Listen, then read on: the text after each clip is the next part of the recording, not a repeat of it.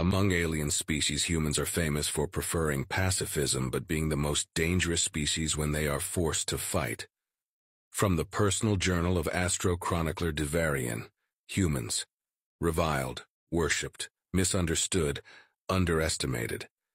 I first encountered these curious beings some 100 standard years ago, and have yet to fully understand all that makes them so damnably different from all the other galactic races.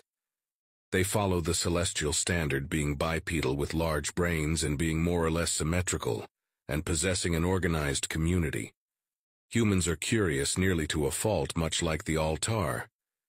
They desire to understand the hows and whys of nearly everything they encounter that is different from their normal. Sometimes this backfires, but usually makes for exceptional leaps in technological advancement far in excess of their time past first-star exploration.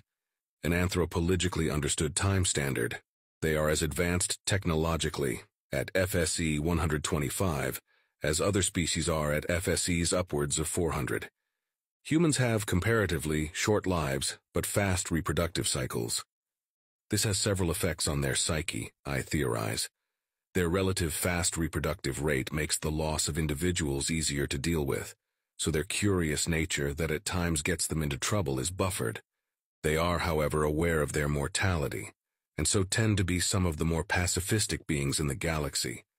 Fearing the loss of human lives, and by extension the lives of others, they live passionately, love completely, and trust unconditionally, usually. Their short lives means that oftentimes they live in the moment, but this more often than not means they respect life more than other long-lived races that sometimes take their incredibly long lives for granted. They have been known to broker deals between warring parties and fostering fledgling races when they are found, instead of pacifying them with violence.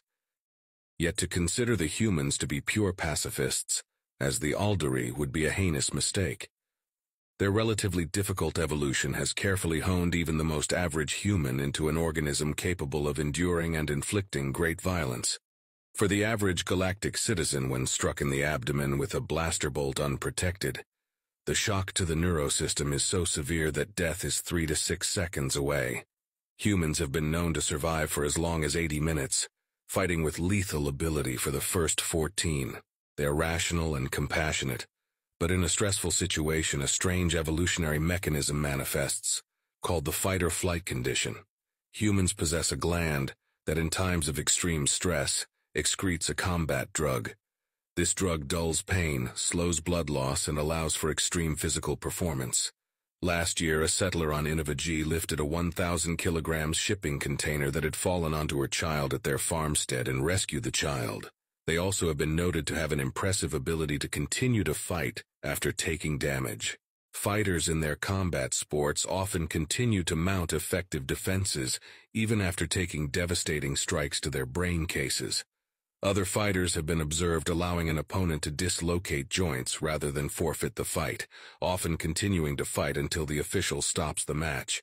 There are countless images in the medical files of humans impaled with objects that would have killed 87% of Galactic Council species. In Standard Calendar 8327, the Vol discovered the extreme of the humans' fighting capacity when they launched an offensive against 60% of the human-held worlds. The humans were only known to the Galactic Council for 12 standard years, and thought by all to be pacifists, because of the several successful treaties they brokered in their earliest years. The Vol wanted the heavy metals known to exist in the human home solar system's asteroid belt, and launched a campaign despite several rounds of negotiations. Ultimately, this was felt by the humans as a direct attack against the human homeworld, and humans as a whole. Today there is no Vol home world, and only 20% of the Vol continue to exist. The humans have a saying where they make an example of someone. The Vol is that someone. The Vol are currently the humans' most fervent allies. They learned the hard way about the humans' darker side.